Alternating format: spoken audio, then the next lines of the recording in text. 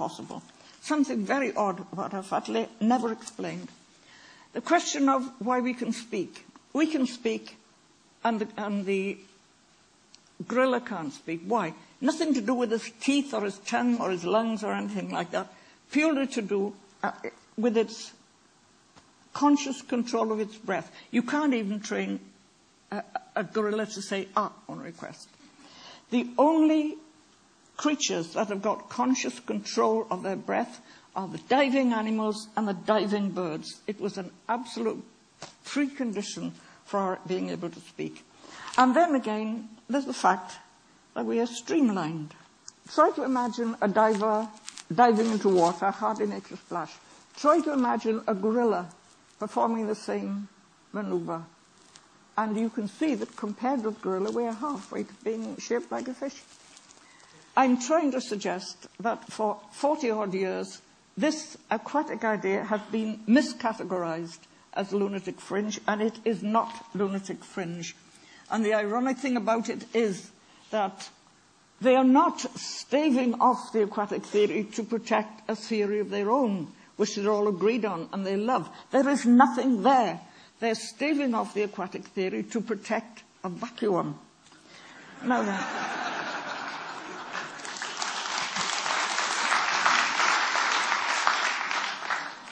how do they react when I say these things? One very common reaction I've heard about 20 times is, but it was investigated. They conducted a serious investigation of this at the beginning when Hardy put forward his article. I don't believe it. For 35 years, I've been looking for any evidence of any incident of that kind, and I've concluded that that's one of the urban myths. It's never been done. I ask people sometimes, and they say, well, of course, I like the aquatic theory. Everybody likes the aquatic theory. Of course, they don't believe it, but they like it all the same. Why do you think it's rubbish?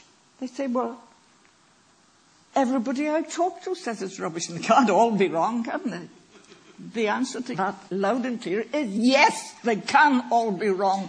History is strewn with occasions when they've all got it wrong.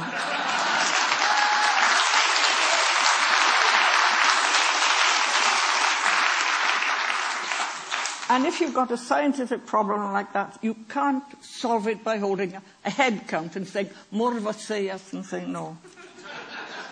Apart from that, some of the heads count more than others. Some of them have come over. There was Professor Tobias, he's come over. Daniel Dennett, he's come over. Sir David Attenborough, he's come over. Anybody else out there? Come on in. The water's lovely. And now we've got to look to the future. Ultimately, one of three things is going to happen. Either they will go on for the next 40 years, 50 years, 60 years. Yeah, well, we don't talk about that. Let's talk about something interesting. That would be very sad. The second thing that could happen is that some young genius will arrive and say, I've solved it. It was not the savannah, it was not the water, it was this.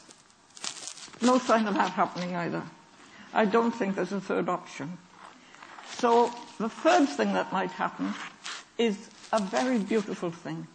If you look back at the early years of the last century, there was a standoff and a lot of bickering and bad feeling between the believers in Mendel and the believers in Darwin. It ended with a new synthesis.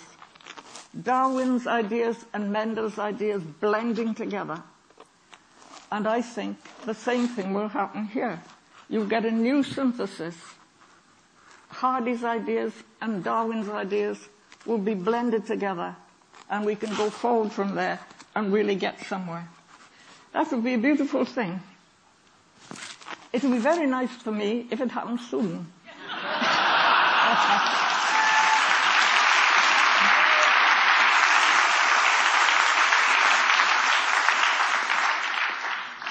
Because I'm older now than George Burns when he said, at my age, I don't even buy green bananas.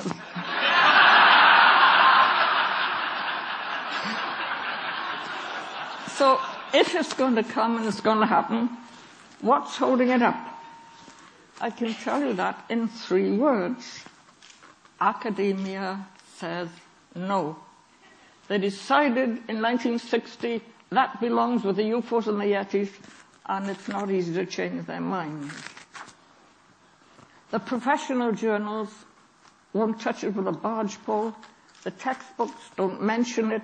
The syllabus doesn't mention even the fact that we're naked, let alone look for a reason to it. Horizon, which takes its cue from the academics, won't touch it with a barge pole. So we never hear the case put for it, except in jocular references to people on a lunatic fringe. I don't know quite where this diktat comes from. Somebody up there is issuing the commandment, thou shalt not believe in the aquatic theory. And if you hope to make progress in this profession, and you do believe it, you better keep it to yourself, because it will get in your way. So I get the impression that some parts of the scientific establishment are sort of morphing into a kind of priesthood. But you know, that makes me feel good, because Richard Dawkins has told us how to treat a priesthood. He says, firstly, you've got to refuse to give it all the excessive awe and reverence that it's been trained to receive. Right, I'll go ahead with that.